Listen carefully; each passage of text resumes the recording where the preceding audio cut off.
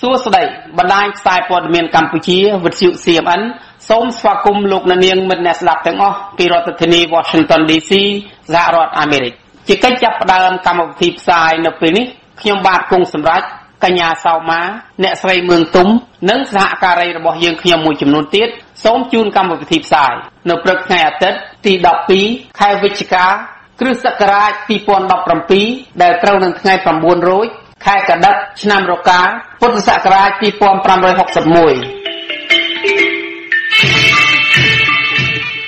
លោកអ្នកនាងអ្នកស្ដាប់ជាទីមេត្រីព័ត៌មានសំខាន់នៅព្រឹកព្រលឹមថ្ងៃអាទិត្យនេះរួមមានអំពីលោកកុលបញ្ញាថាការរំលាយគណៈបកនៅថៃមិនមានការដកហូតអាសនៈនោះទេអង្គការឃ្លាំមើលសិទ្ធិមនុស្សអន្តរជាតិមួយស្នើមេដឹកនាំអាស៊ានបង្ខំឲ្យលោកហ៊ុនសែនបញ្ឈប់ចេតនារំលាយបកប្រឆាំងក្រសួងមហាផ្ទៃណែនាំឲ្យកម្លាំងត្រៀមឯកសណ្ឋានប្រយុទ្ធថ្ងៃសវនាការរំលាយគណៈបកប្រឆាំងរួមជាមួយនឹងដំណឹងសំខាន់មួយចំនួនទៀតដែលនឹងជម្រាបជូនលោកអ្នកនាងស្ដាប់ជាបន្តបន្ទាប់នៅព្រឹកព្រលឹមថ្ងៃអាទិត្យនេះដែរវិទ្យុ CMN មានបទវិភាគសំខាន់ថ្មីមួយទៀតផ្ដោតអំពីយុទ្ធសាស្ត្រឈ្នះរបស់ហ៊ុនសែនក្នុងការក្រាញអំណាចក្តោបក្តាប់ប្រទេសកម្ពុជាជាបន្តដោយមិនញញើតនឹងបំផ្លាញខ្មែរបើទោះបីជាបំពានទាំងច្បាប់ជាតិអន្តរជាតិនិងព្រះពុទ្ធសាសនាក្តីលោកអនុបណ្ឌិតសេងសុភ័ណ្ឌសូមធ្វើការបូកសរុបទស្សនាអំពីព្រឹត្តិការណ៍ស្មុគគ្រោកធំរបស់ហ៊ុនសែនតើមានអ្វីខ្លះនៅក្នុងអំឡុងពេលជិត25ឆ្នាំមកនេះដើម្បីជ្រាបច្បាស់យើងខ្ញុំសូមអញ្ជើញលោកអ្នកនាងតាមដានស្ដាប់កម្មវិធីផ្សាយនៃវិទ្យុ CMN នៅព្រឹកព្រលឹមថ្ងៃអាទិត្យនេះទៅតាមលំដាប់ដោយមេត្រី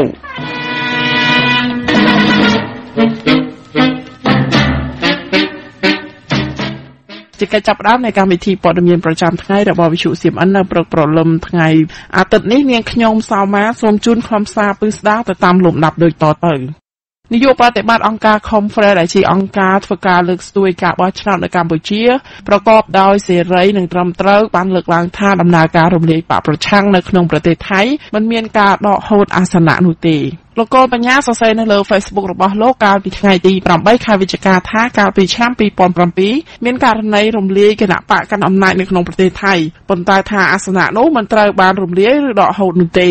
លោកសរសេរថាករណីរំលាយគណៈបកកាន់អំណាចរបស់លោកថាក់ស៊ីនឈ្មោះថៃរថៃដោយតុលាការធម្មនុញ្ញប៉ុន្តែតំណាងរាស្ត្រនិងមន្ត្រីជាប់ឆ្នោតឬអាសនៈនៃគណៈបកនេះមិនត្រូវបានរំលាយឬដកហូតតំណាងរាស្ត្រនៃគណៈបកនេះក៏បានក្លាយទៅជាតំណាងរាស្ត្ររបស់គណៈបកថ្មីមួយឈ្មោះភឿថៃ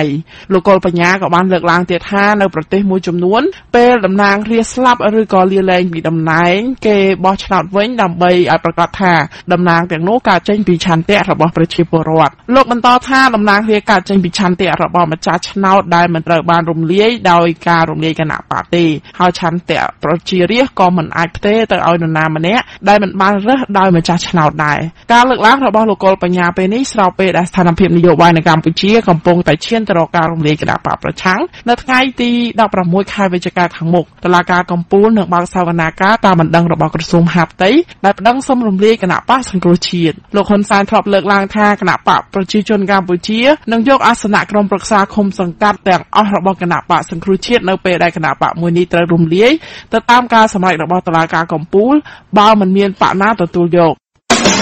វិទ្យុ CMN បម្រើប្រជាជាតិខ្មែរអង្គការឃ្លាំមើលសិទ្ធិមនុស្សអន្តរជាតិមួយបានស្នើឲ្យមេដឹកនាំកម្ពុជាអាស៊ានពិភាក្សាអំពីបញ្ហាសិទ្ធិមនុស្សនៅកម្ពុជានិងបង្ខំឲ្យរដ្ឋាភិបាលរបស់លោកនាយករដ្ឋមន្ត្រីហ៊ុនសែនបញ្ឈប់ការប៉ុនប៉ងរំលាយគណៈបកប្រឆាំងនៅមុនការបោះឆ្នោត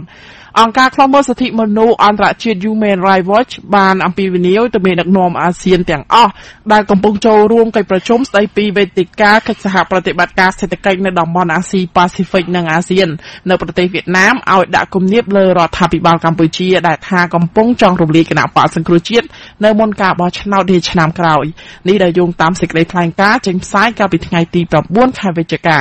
យោងតាមសេចក្តីថ្លែងការណ៍អង្គការអន្តរជាតិ Human Rights Watch ក៏ស្នើ ឲ្យដោះលែងអ្នកទោសនយោបាយដែលកំពុងជាប់ពន្ធនាគារដោយថាដើម្បីកុំឲ្យកម្ពុជាវិលទៅរកការដឹកនាំមួយតែមួយបកគ្រប់គ្រងប្រទេសប៉ុន្តែនៅក្នុងពិធីជួបជាមួយគណៈកម្មការកាលពីថ្ងៃទី8ខែវិច្ឆិកាថ្មីនេះលោកនាយករដ្ឋមន្ត្រីហ៊ុនសែនបានលើកឡើងជាថ្មីអំពីចេតនាចង់រំលាយគណៈបកសង្គ្រោះជាតិដែលមានអ្នកគាំទ្រជិតពាក់កណ្ដាលប្រទេសដែលលោកអះអាងថានឹងត្រូវរំលាយជាដាច់ខាតគណៈរដ្ឋាភិបាលរបស់លោកចោទមេដឹកនាំបកមួយនេះថាបានខុបខិតជាមួយនឹងអាមេរិកដើម្បីចង់ផ្ដួលរំលំរដ្ឋាភិបាលស្របច្បាប់គួររំលឹកថាកាលពីខែមករាឆ្នាំ2017កន្លងទៅអង្គការ Global Witness ក៏ធ្លាប់ស្នើសុំឲ្យប្រទេសស្វីសដែលជាម្ចាស់ផ្ទះនៃវេទិកាសេដ្ឋកិច្ចពិភពលោកបណ្ដេញលោកហ៊ុនសែនចេញពីវេទិកានោះផងដែរដោយចោទថាលោកហ៊ុនសែនជាជនផ្ដាច់ការនិងធ្វើបាបតែពលរដ្ឋខ្លួនឯង CMN ជាសម្លេងជនរងគ្រោះ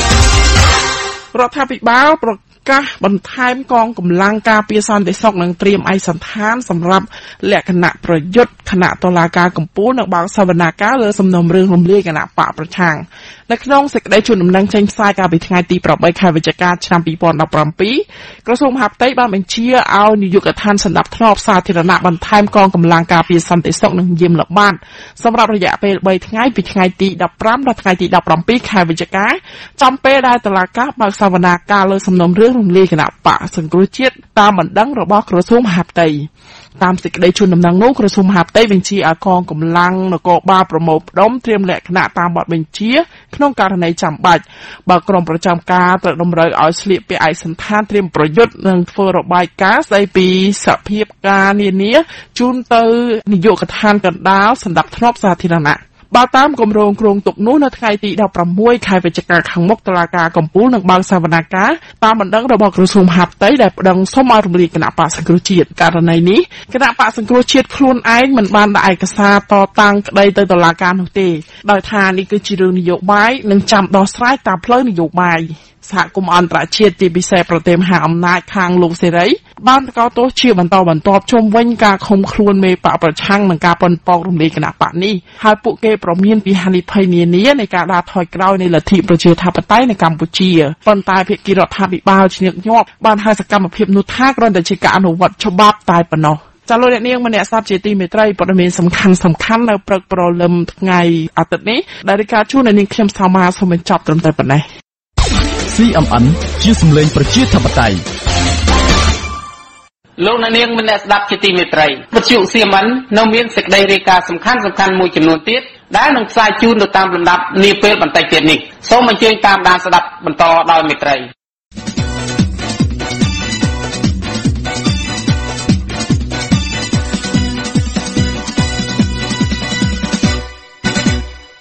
ជនរួមជាតិខ្មែរជាទីគោរពយើងខ្ញុំជាក្រុមស្ម័គ្រចិត្តនៃវិទ្យុ CMN សូមថ្លែងអំណរគុណដល់ជ្រាលជ្រៅជាថ្មីម្ដងទៀតចំពោះលោកអ្នកស្ដាប់នៅគ្រប់ទិសទីដែលតែងតែវិលមកតាមដានស្ដាប់កម្មវិធីផ្សាយប្រចាំថ្ងៃរបស់យើងខ្ញុំយ៉ាងទៀងទាត់បើទោះបីជាក្នុងអំឡុងពេលចុងក្រោយនេះយើងខ្ញុំមានភាពរអាក់រអួលខ្លាំងក្នុងការចេញផ្សាយកម្មវិធីផ្សាយប្រចាំថ្ងៃនៃវិទ្យុ CMN ក្តីយើងខ្ញុំសូមរំលឹកជូនថា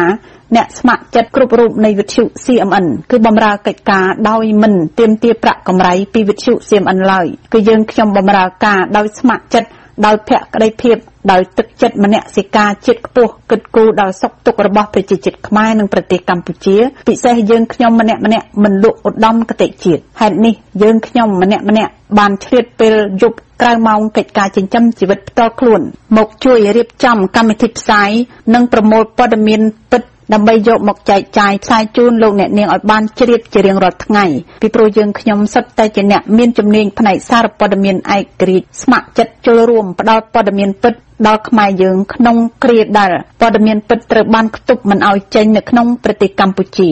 យើងខ្ញុំបានយល់ច្បាស់ថាប្រជាជាតិខ្មែរកំពុងត្រូវការព័ត៌មានពិតដើម្បីសង្គ្រោះប្រជាជាតិយើងហើយពិសេសវិទ្យុ CMN ជាវិទ្យុឯករាជ្យអាស្រ័យហេតុនេះយើងខ្ញុំខិតខំអស់ពីលទ្ធភាពក្នុងការស្វែងរកព័ត៌មានពិតដើម្បីយកមកចែកជូនលោកអ្នកស្ដាប់តាមលទ្ធភាពដែលយើងខ្ញុំអាចធ្វើបានប៉ុន្តែភាពរអាក់រអួលមួយរយៈចុងក្រោយនេះគឺបណ្ដាលមកពីសហការីរបស់យើងខ្ញុំពីររូបដែលកាន់កិច្ចការផ្សាយកំពុងមានធុរៈផ្ទាល់ខ្លួនធ្ងន់ធ្ងរដោយយើងខ្ញុំនៅមិនទាន់រកអ្នកមានលទ្ធភាពមកជំនួសមួយគ្រានេះបានទើបបណ្ដាលឲ្យការចេញផ្សាយប្រចាំថ្ងៃមានភាពរអាក់រអួលញឹកញាប់បែបនេះតែទោះបីជាពួកគាត់ទាំងពីរនាក់ មានធរៈយ៉ាងណាក៏គាត់មិនបោះបង់វិទ្យុយើងចោលដែរគាត់សន្យានឹងវិលមកជួយការផ្សាយរបស់យើងវិញឲ្យបានកាន់តែល្អប្រសើរជាងនេះបន្ទាប់ពីធរៈរបស់គាត់នឹងត្រូវបានបញ្ចប់នាចុងឆ្នាំ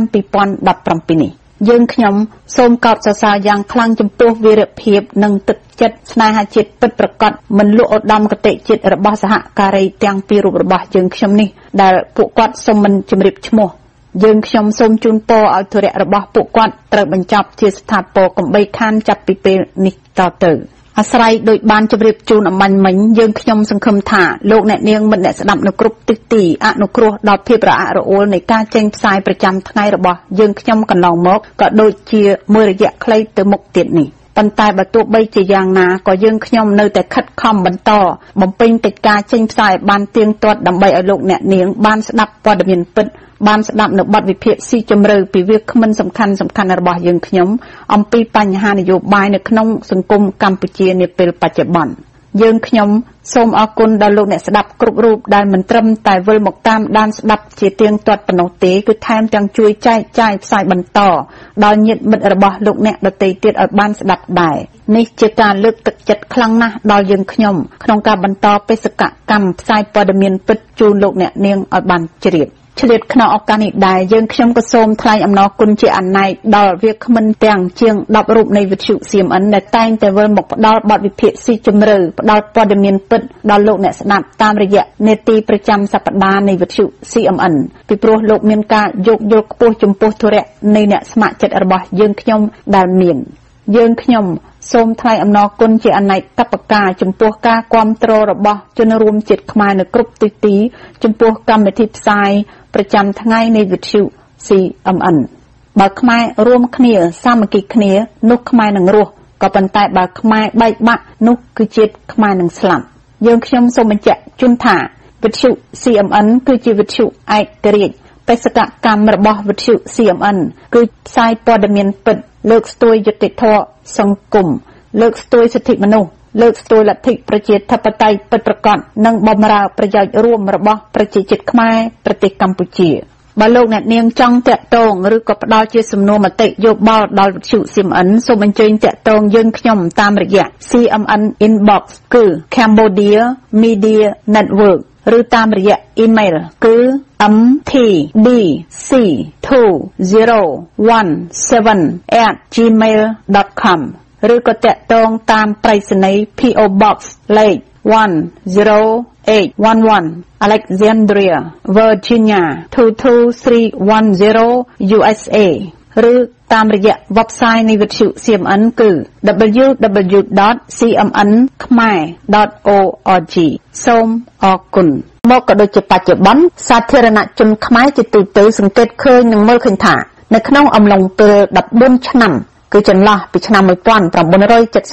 ដល់ឆ្នាំ1993គឺជារជ្ជកាលនៃសម័យរដ្ឋកម្ពុជាឬហៅថាសម័យកងទ័ពយួនយេកុងយួនហាណូយក្តោបក្តាប់ប្រទេសកម្ពុជាដែលមានឋានៈដឹកនាំបកប្រជាជនជាអាយ៉ងឈរឈ្មោះនៅក្នុងអំឡុងពេលនេះវិទ្យុនិងទូរទស្សន៍គឺមានតែជារបស់រដ្ឋទេគឺផ្សាយតែអំពីឲ្យខ្មែរនឹងដឹងគុណយួនដឹងគុណអាយ៉ងដឹងគុណបកអាយ៉ងឲ្យខ្មែរគោរពហូជីមិញដែលជាវីរៈបរិសរបស់យួនហើយនឹងឲ្យខ្មែរគោរពលេនីនដែលជាមេដឹកនាំបកកុម្មុយនីសសហព័ន្ធរុស្ស៊ីចំណែកព័ត៌មានពិតអំពីយួនឈ្លានពានទឹកដីខ្មែរយួនបញ្ចូលនិគមជនជាតិយួនចូលមកស្រុកខ្មែររាប់សែនរាប់លានអ្នកគឺអត់ឲ្យខ្មែរទាំងអស់បានដឹងទេនៅទូទាំងប្រទេស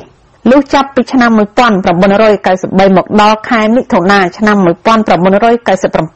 ទើបមានការផ្សព្វផ្សាយព័ត៌មានពិតបានចេញច្រើនក៏ប៉ុន្តែលុះដល់ថ្ងៃរដ្ឋប្រហារបង្ហូរឈាមសម្រាប់ខ្មែរគណៈបរិជានិយមហ៊ុនស៊ុនប៉ិចនៅថ្ងៃទី4ទី5ខែកក្កដាឆ្នាំ1997រហូតមកដល់ការចេញលទ្ធផលនៃការបោះឆ្នោតអាណត្តិទី2នៃឆ្នាំ1998និងឆ្នាំ1999គឺខ្មែរស្លាប់ម្ដងទៀតរងការបាញ់សម្លាប់ទាំងព្រះសង្ឃគ្រាដែលចេញធ្វើបាតុកម្មអហិង្សាទាមទារយុត្តិធម៌នៃការបោះឆ្នោតនោះពិសេសខ្មែរអ្នកសារព័ត៌មានឯករាជ្យត្រូវបង្ខំចិត្តរត់ភៀសខ្លួនទាំងអស់ចេញទៅក្រៅប្រទេសពេលនោះគឺមានតែវិទ្យុនិងទូរទស្សន៍រដ្ឋនិងបណ្ដាញសារព័ត៌មានដែលរណបបកកណ្ដាលអំណាចទេដែលអាចនៅផ្សាយតែព័ត៌មានគ្រប់គ្រងរដ្ឋាភិបាលហ៊ុនសែនទើបអាចផ្សាយបានន័យថាព័ត៌មានពិតអត់មានចេញទេពីខាង អ្នកប្រឆាំងលុះចាប់ពីឆ្នាំ1999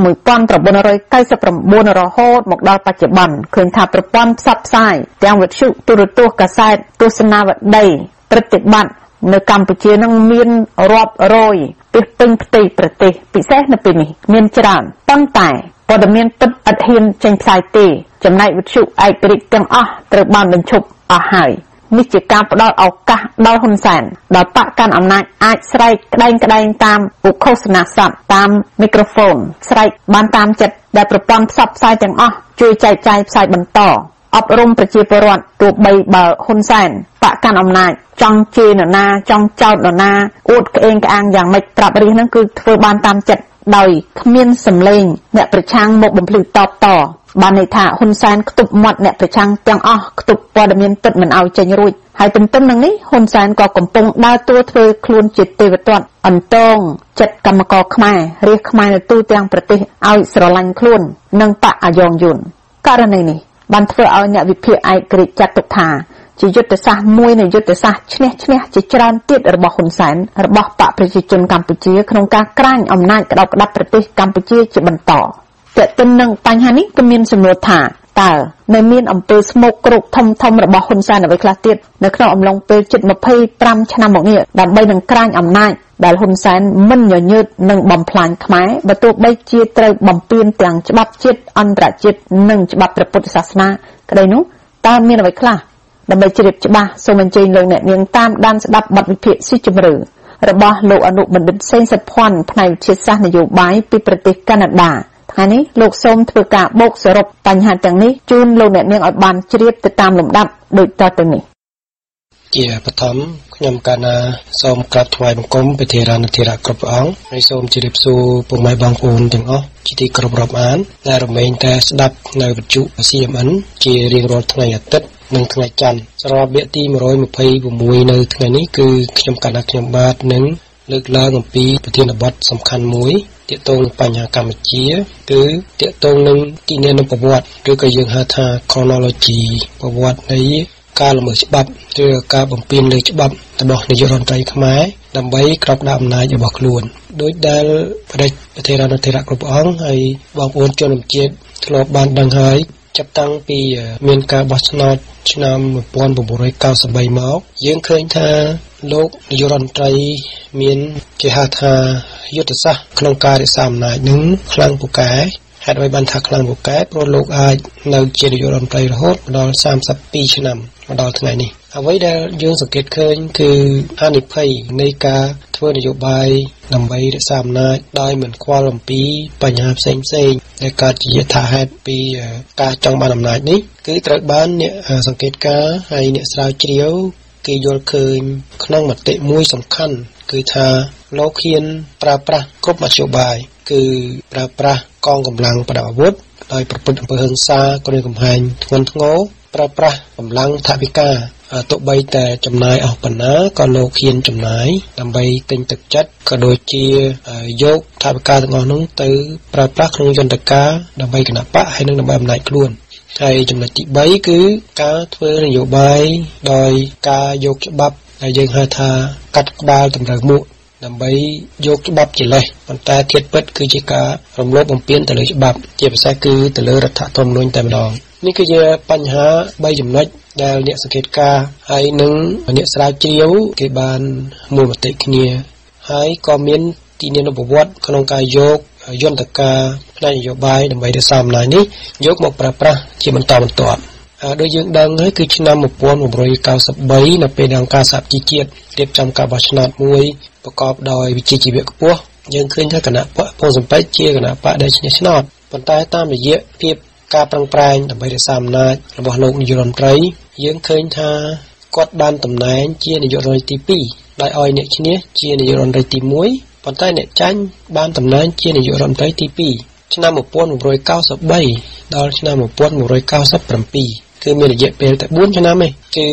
លោកនាយករដ្ឋមន្ត្រីបានប្រើប្រាស់កម្លាំងប្រដាប់អាវុធហើយពេលហ្នឹងគឺកម្លាំងប្រដាប់អាវុធប្រឈមជាមួយកម្លាំងប្រដាប់អាវុធលោកនាយករដ្ឋមន្ត្រីមានកម្លាំងប្រដាប់អាវុធដែលស្វាមីភក្តិចំណែកសម្ដេចក្រមព្រះរាជអាណាចក្រក៏មានកម្លាំងប្រដាប់អាវុធដែលស្វាមីភក្តិដែរ ក៏មានការផ្ទុះអាវុធឡើងហើយអ្នកដែលឈ្នះគឺលោកនាយករដ្ឋមន្ត្រីហ៊ុនសែនដែលជាអ្នកឈ្នះនៅពេលនោះដែលយើងហៅថារដ្ឋប្រហារឆ្នាំ1997ប៉ុន្តែនៅពេលដែលមានការឈ្នះផ្នែកកម្លាំងប្រដាប់អាវុធលោកនាយករដ្ឋមន្ត្រីមិនបានយកជ័យជំនះទាំងអស់នោះគ្រប់គ្រងលក្ខណៈជារដ្ឋប្រហារជាយោធានិយមទេអាចជាខ្លួនលោកផ្ទាល់អាចជាទីយកមកពិភាក្សាគឺទី1លោកបានទៅបញ្ចុះបញ្ចូលអង្គការសហប្រជាជាតិទាក់ទងនឹងការកាត់ទោសខ្មែរក្រហមដើម្បីឲ្យគេទទួលស្គាល់របបក្រោយរដ្ឋប្រហារចំណុចទី1ហើយចំណុចទី2គឺលោកព្រមលើកលែងទោសដល់សម្ដេចក្រមព្រះឲ្យត្រឡប់ចូលប្រទេសវិញដើម្បីដឹកនាំគណៈបកពងសំពេចហើយនឹងរៀបចំឲ្យមានការបោះឆ្នោតយើងឃើញថាការដែលលោកនាយករដ្ឋមន្ត្រីធ្វើរដ្ឋប្រហារច្បាំងគ្នាបង្ហូរឈាមនៅក្នុងកណ្ដាលទីក្រុងភ្នំពេញហើយក៏រៀបចំមានការបោះឆ្នោតនៅឆ្នាំ1998គឺមួយឆ្នាំក្រោយមកនោះអ្វីដែលគាត់មានភាពគេហៅថាប្រកាសនៅក្នុងចិត្តថាបោះឆ្នោតគឺគាត់នឹងឈ្នះព្រោះថាគណៈកម្មការជាតិរៀបចំការបោះឆ្នោតនៅពេលហ្នឹងគឺត្រូវបានគាត់រៀបចំរួចបាត់ហើយគឺដោយការរៀបចំគណៈកម្មការរៀបចំការបោះឆ្នោតដែលជាក្រុមរបស់គាត់ដោយមិនយកស្តង់ដារនៃការបោះឆ្នោតរង្ការសហជីវជាតិនៅឆ្នាំ1993យកមកប្រើប្រាស់យន្តការនឹងឯងដែលឲ្យមានការបោះឆ្នោតឃើញថាលទ្ធផលឆ្នាំ1998ហ្នឹងគឺជាលទ្ធផលទោះបីតែមានការប្រតិបត្តិទងគ្នាគឺគណៈបកប្រជាជននឹងឈ្នះតែមិនឈ្នះដាច់ខាតហើយក៏គណៈបកសំរងស៊ីហើយនឹងគណៈបកផសំពេចនឹងបើសិនតែរួមគ្នាក៏ធ្វើឲ្យអំណាចហើយនឹងមហិច្ឆតារបស់លោកនាយករដ្ឋមន្ត្រីក៏មានហានិភ័យខ្ពស់ដែរប៉ុន្តែការរួមគ្នានេះគឺទៅមិនរួចមិនអាចទៅរួចនៅក្រោមយន្តការនៃការប្រើប្រាស់ការគម្រាមកំហែងហើយនឹងការប្រើប្រាស់ទឹកលុយក្នុងការទិញនិងការទាក់ទាញទឹកចិត្តយើងឃើញថាគណៈបកប្រជាជនបានឈ្នះលោកនាយករដ្ឋមន្ត្រីបានក្លាយជានាយករដ្ឋមន្ត្រីតទៅទៀតរហូតដល់កន្លងមកគឺឈ្នះដាច់រហូតដល់ដំណាក់កាលចុងក្រោយនៃឆ្នាំ2013ដល់ពេលដែលគណៈបកពងសំពេចគឺត្រូវបានបាត់បង់សម្លេងពីវេទិកានយោបាយហើយគណៈបកសំរងស៊ីនិងគណៈបកសិទ្ធិមនុស្សកំពុងតែឡើងជាពិសេសគឺការបាននៅសម្លេងគ្រប់គ្រងនៅថ្នាក់មូលដ្ឋានហើយក៏បានរួមគ្នាជាគណៈបកសង្គ្រោះជាតិប្រកួតប្រជែងការបោះឆ្នោតឆ្នាំ2013ប៉ុន្តែការរួមគ្នាខ្លាំងរហូតដល់អាដាមសំរងស៊ីត្រូវបានលោកនាយករដ្ឋមន្ត្រីស្នើទៅព្រះមហាក្សត្រដើម្បីឲ្យលើកលែងទោសក៏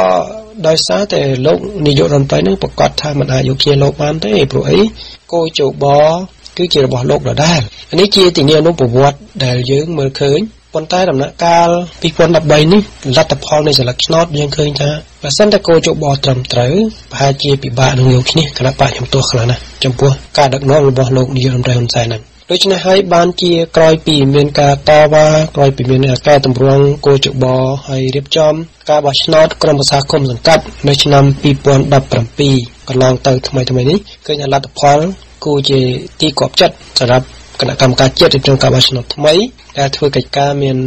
វិជ្ជាជីវៈហើយនឹងក្រមសីលធម៌ហើយនឹងការទទួលខុសត្រូវខ្ពស់ដោយសារលទ្ធផលក្រុមប្រឹក្សាគុំសង្កាត់ដែលល្អហើយគោចបឯករាជ្យនេះហើយដែលចូលក្នុងដំណាក់កាលទី3គឺ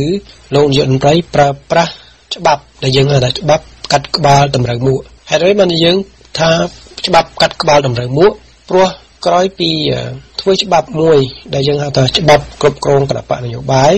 ហើយគណៈបកជំទាស់គឺគណៈបកសង្គ្រោះជាតិដែលមានកៅអីចំនួន55កៅអីមិនបានចូលរួមទេព្រោះថាការធ្វើវិសោធនកម្មច្បាប់ក្នុងការគ្រប់គ្រងសង្គមស៊ីវិលយើងហៅថា Lengo ហ្នឹងគឺវាអត់សាកប្រមូលជាមួយនឹងច្បាប់រដ្ឋធម្មនុញ្ញនៅក្នុងច្បាប់រដ្ឋធម្មនុញ្ញដែលនិយាយអំពីសិទ្ធិសេរីភាពរបស់ប្រជាពលរដ្ឋហើយនឹងករណីយកិច្ចកាតព្វកិច្ចក្នុងការចូលរួមនយោបាយក្នុងការបង្កើតសមាគមសហគមន៍នានាដើម្បីតស៊ូមតិផ្នែកការពារផលប្រយោជន៍ក្រុមរបស់ខ្លួនប៉ុន្តែច្បាប់នឹងគឺត្រូវបានឲ្យអំណាចទៅក្រសួងមហាផ្ទៃដែលជាផ្នែកមួយរបស់រដ្ឋាភិបាលដែលជានីតិប្រតិបត្តិនឹងខ្លាំងក្លាក្នុងការពមៀនក្នុងការគម្រាមក្នុងការរំលាយសង្គមស៊ីវិលអានេះគឺជានិន្នាការទី1ដែលយើងឃើញថាជាការកែប្រែច្បាប់ក្នុងការកាត់ក្បាលតម្រូវមួកព្រោះថារដ្ឋធម្មនុញ្ញគឺដូចជាក្បាលចំណែកច្បាប់ការគ្រប់គ្រងសង្គមស៊ីវិលក្តីច្បាប់អ្វីផ្សេងៗក្តីជាច្បាប់បន្ទាប់បន្សំស្ថិតនៅក្រោមរដ្ឋធម្មនុញ្ញទេដូចនេះមិនអាចធ្វើច្បាប់ណាដែលក្រោមរដ្ឋធម្មនុញ្ញនឹងឲ្យទៅមានអំណាចត្រួតត្រាលើច្បាប់រដ្ឋធម្មនុញ្ញបានទេមិនតែប៉ុណ្ណោះគឺលោកនាយករដ្ឋមន្ត្រីបានបញ្ជាឲ្យតំណាងរាស្ត្រដែលជាតំណាងរាស្ត្រ68កៅអីដែលជាតំណាងរាស្ត្រគណៈបកប្រជាជនក្នុងការ ធ្វើការកែប្រែច្បាប់ដែលយើងច្បាប់គ្រប់គ្រងគណបកនយោបាយគឺថាមានការកែប្រែម្ដងជា2ដងជា3ដងធ្វើយ៉ាងណាគឺជាការក្បាត់កាត់បាល់ទៅរើមួកធ្វើយ៉ាងណាដើម្បីឲ្យលោកនាយករដ្ឋមន្ត្រីនឹងអាចយកច្បាប់នឹងទៅប្រើប្រាស់បានជាគេថាមានយន្តការខ្ពស់ក្នុងការគម្រាមកំហែងផ្នែកផ្លូវច្បាប់ទៅលើគណបកជំទាស់ក៏ដូចជាអ្នកប្រជាធិបតេយ្យក៏ដូចជាសង្គមស៊ីវិលគឺច្បាប់ការគ្រប់គ្រងគណបកនយោបាយដែលបានធ្វើវិសោធនកម្មរហូតដល់3លើកតាមរយៈតំណាងរាស្ត្រមកពីគណបកប្រជាជនតែម្ខាងដោយយកអាងទៅលើ 50% បូក 1 ក្នុងការបង្កើតច្បាប់គ្រប់គ្រងគណបកនយោបាយដែលផ្ទុយអំពីស្មារតីនៃច្បាប់រដ្ឋធម្មនុញ្ញជាពិសេសច្បាប់រដ្ឋធម្មនុញ្ញដែលនិយាយពីរបបនយោបាយក្នុងរបបនយោបាយគឺនិយាយពីគណបកពហុបកជាធិបតេយ្យសេរីពហុបកដែលត្រូវមានតំណាងរាស្ត្រនៅក្នុងរដ្ឋសភាហើយការបោះឆ្នោតឆ្នាំ2013យើងឃើញថាវិវត្តនាការនៃនយោបាយកម្ពុជាយើងបានបដូរពីសេរីពហុបកដែលមានចាប់ពី3គណបកឡើងទៅក្នុងរដ្ឋសភាមកជាសេរីពហុបកដែលមានតែ2គណបកនៅក្នុងរដ្ឋសភានេះគឺជារបបនៃការផ្លាស់ប្ដូរថ្មីមួយនៅរដ្ឋសភាកម្ពុជាប៉ុន្តែគណបកនយោបាយដែលត្រូវបានបង្កើតឡើងដោយតំណាងរាស្ត្រទាំង68មកពីគណបកប្រជាជនក្នុងការដឹកនាំរបស់លោកនាយករដ្ឋមន្ត្រីតែម្ខាងហ្នឹងគឺបានអនុម័តច្បាប់ទាំង3លើកហ្នឹងក្នុងគោលការណ៍ដើម្បីរំលាយគណបកម្ខាងទៀតហើយដូចដែលខ្ញុំកណ្ដាលខ្ញុំបាទបញ្ជាក់ថែមទៀតគឺជាការកាត់ក្បាលតម្រូវមួកព្រោះថារដ្ឋធម្មនុញ្ញគឺជាក្បាលហើយច្បាប់រីរងនេះគឺជាមួកព្រោះថាច្បាប់រីរងនេះមិនអាចមានអំណាចសុពលភាពត្រួតត្រាទៅលើច្បាប់រដ្ឋធម្មនុញ្ញទេព្រោះច្បាប់រដ្ឋធម្មនុញ្ញជាច្បាប់កំពូលអញ្ចឹងការបង្កើតច្បាប់ណាក៏ដោយគឺត្រូវស្ថិតនៅក្រោមយន្តការរបស់ច្បាប់រដ្ឋធម្មនុញ្ញព្រោះវាជាក្បាលគឺមានតម្លៃធំធេងណាស់យើងមិនអាចការពារផលប្រយោជន៍ជាតិមួយដោយការកាត់ក្បាលទេគេត្រូវកាត់មួកទៅត្រឹមត្រូវប៉ុន្តែសម្រាប់យន្តការទី3ដើម្បីអំណាចរបស់គាត់ធ្វើយ៉ាងម៉េចគឺធ្វើយ៉ាងកក្លើលដោយរដ្ឋធម្មនុញ្ញនឹងបកស្រាយទៅតាមការនឹកឃើញព្រោះថាក្រមប្រឹក្សារដ្ឋធម្មនុញ្ញក៏ជារបស់គាត់ព្រឹទ្ធសភាក៏ជារបស់គាត់អញ្ចឹង 50% បូក 1 អនុម័តច្បាប់គ្រប់គ្រងគណបកនយោបាយហ្នឹងគឺព្រឹទ្ធសភាហើយនិងក្រមប្រឹក្សាធម្មនុញ្ញហ្នឹងអនុម័តដោយងាយព្រោះថាក្រមការគម្រាមកំហែងរបស់គាត់ហើយមិនខ្វល់អំពីរដ្ឋធម្មនុញ្ញមិនខ្វល់អំពីភាពស្របច្បាប់នៃរដ្ឋធម្មនុញ្ញដែលការពារនៅសេរីពហុបកសម្រាប់គណបកដែលមានកៅអីនៅក្នុងរដ្ឋសភាចំណុចនេះឯងគឺជាដំណាក់កាលទី3ដែលអ្នកវិភាគអ្នកស្រាវជ្រាវឃើញថាមានហានិភ័យខ្ពស់ដូចគ្នាក្នុងការប្រើកម្លាំងបដាអាវុធនៅរដ្ឋមហាឆ្នាំ1997ក៏មានហានិភ័យខ្ពស់ប៉ុន្តែលោកបានរៀបចំដង្ហែដង្ហមហៅអង្គការសហជាតិអន្តរជាតិនឹងមករៀបចំការបោះឆ្នោតឡើងវិញដោយសារគោចបោះជារបស់គាត់ប៉ុន្តែសម្រាប់2017នេះហើយលោកតែងតែអួតអះអាងថាថ្ងៃទី16គឺច្បាស់ជារលាយគាត់នឹងរំលាយគណបកអង្គជាតិទៅតាមច្បាប់តែរដ្ឋសភានឹងបង្កើតបើកផ្លូវឲ្យគាត់ប្រើប្រាស់នៅគេហៅថាសេណារីយ៉ូចុងក្រោយព្រោះសេណារីយ៉ូដំបូងក្នុងការគ្រប់គ្រងសង្គមស៊ីវិលហើយឃើញថាគណបកសង្គមជាតិនៅតែខ្លាំងហើយក្នុងការបំបែកបំបាក់រវាងគឹមសខានិងសំស៊ីចាត់ប្រកាន់រឿង sex scandal រឿងទាក់ទងនឹងផ្លូវភេទអីហ្នឹងក៏ធ្វើឲ្យគណបកនេះនៅតែខ្លាំងនៅតែមិនចុះខ្សោយអញ្ចឹងក៏ត្រូវតែប្រើប្រាស់សេណារីយ៉ូចុងក្រោយគឺធ្វើវិសោធនកម្មច្បាប់គ្រប់គ្រងគណបកនយោបាយដើម្បីឲ្យគេហៅថាសមាជិកសមាជិកាជាពិសេសតំណាងរាស្ត្រហើយនិងក្រុមប្រឹក្សាគុំសង្កាត់របស់គណបកសង្គមជាតិនឹងមានការភ័យបាក់បោកខ្លោចខ្លាយរត់ចូលគណបកប្រជាជនតាមដែលគាត់បានពៀវនាវម្ដងហើយម្ដងទៀតប៉ុន្តែមកដល់ថ្ងៃនេះគឺយើងឃើញថាគណបកសង្គមជាតិនៅតែរឹងមាំកម្លាំងប្រជាជនស្ងប់ស្ងៀមប៉ុន្តែដូចរលកស៊ូណាមីនៅក្រោមបាតសមុទ្រអញ្ចឹងបានន័យថារលកសមុទ្រនៅខាងលើមានភាពស្ងប់ស្ងៀមមែនប៉ុន្តែរលកកម្លាំងនៅក្រោមសមុទ្រហ្នឹងគឺហាក់បីជាមិនស្ងប់ស្ងៀមទេចំណុចនេះហើយដែលឈានទៅរកថ្ងៃទី16ដែលលោកនាយករដ្ឋមន្ត្រីអាចនឹងអាកាត់ការអាកាត់នេះគឺជាហានិភ័យខ្ពស់បើយើងប្រៀបធៀបទៅគឺមានហានិភ័យខ្ពស់ជាងការធ្វើរដ្ឋប្រហារឆ្នាំ1997ទៅទៀតហើយនឹងជាងការធ្វើនយោបាយរបស់លោកដែលធ្វើកន្លងមកហ្នឹងគឺហានិភ័យខ្ពស់ហើយបិទមិនខ្ពស់ព្រោះថានៅក្នុងរដ្ឋសភាជាអ្នកធានានៅរដ្ឋាភិបាលចុះបើអត់មានគណបកសង្គមជាតិបានន័យថាអត់មានរដ្ឋសភាទេព្រោះវាខុសរដ្ឋធម្មនុញ្ញហើយសម្រាប់គណបកប្រជាជនសម្រាប់លោកនាយករដ្ឋមន្ត្រីគឺគាត់អត់មានបញ្ហាទេគាត់ធ្វើបានប៉ុន្តែដែលសំខាន់ហ្នឹងគឺបាត់បង់ភាពស្របច្បាប់ ទី1បាត់បង់ភាពស្របច្បាប់ក្នុងចំណោមប្រជាពលរដ្ឋទាំងអស់ទោះបីប្រជាពលរដ្ឋនឹងជាអ្នកគ្រប់គ្រងគណៈបកចំពោះក្តីជាអ្នកគ្រប់គ្រងគណៈបកដឹកនាំរដ្ឋាភិបាលក្តីក៏ពួកគាត់មើលឃើញថាវាអត់មានភាពស្របច្បាប់ទេរ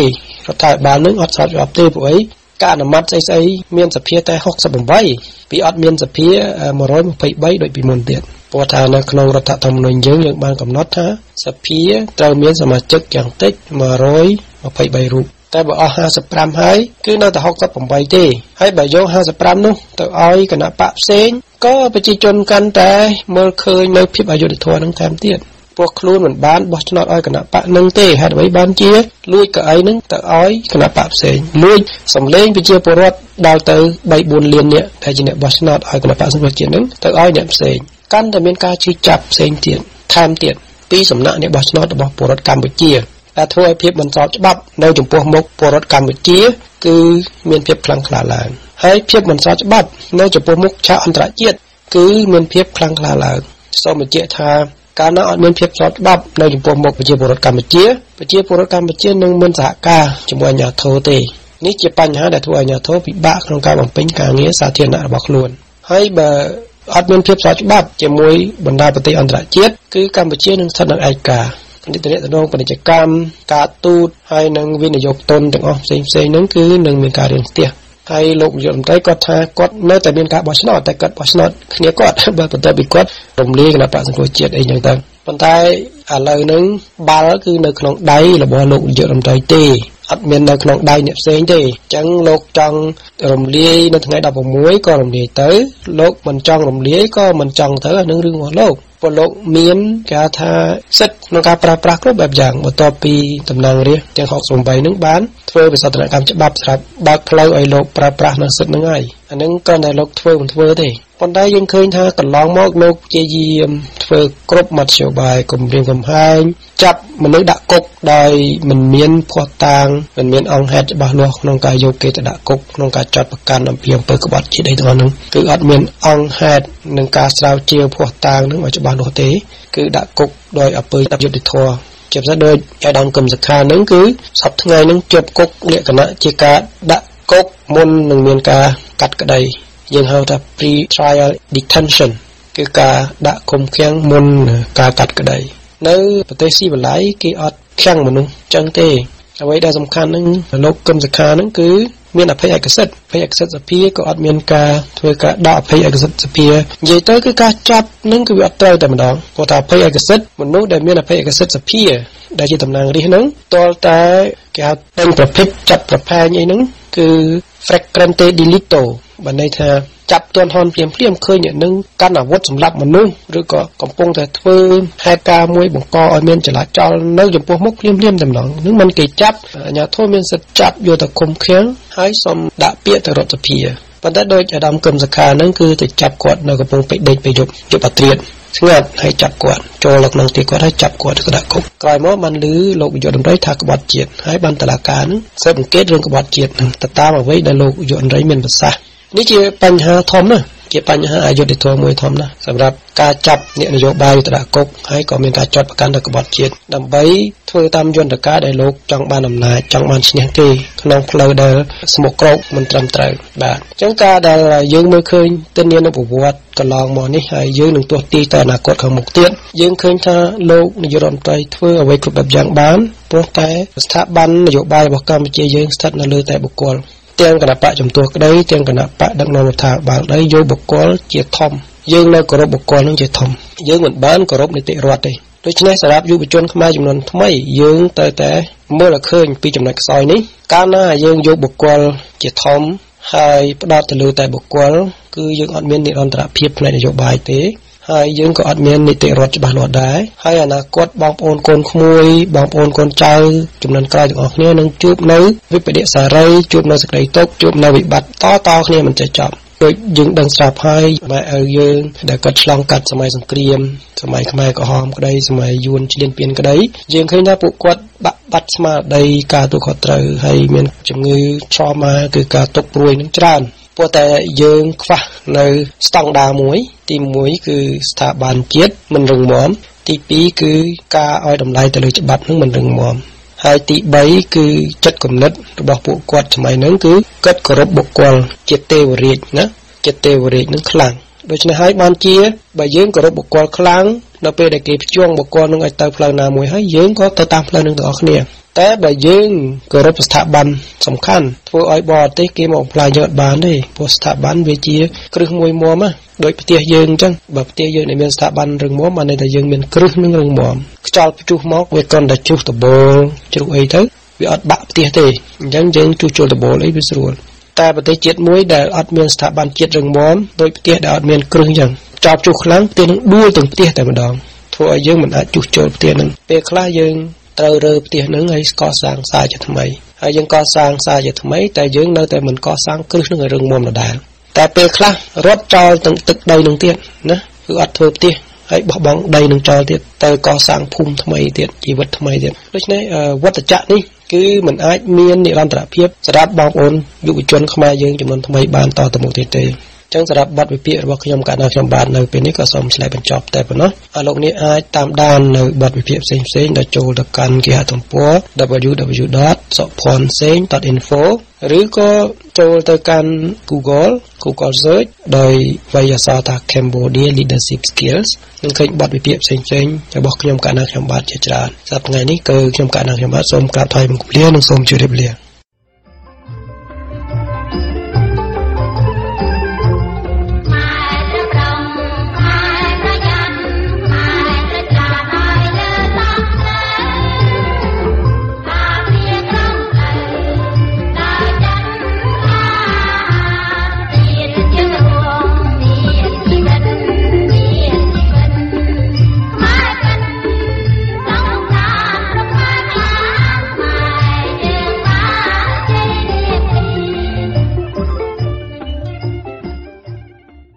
លោកអ្នកនាងមិនដែលស្ដាប់ជាទីមេត្រី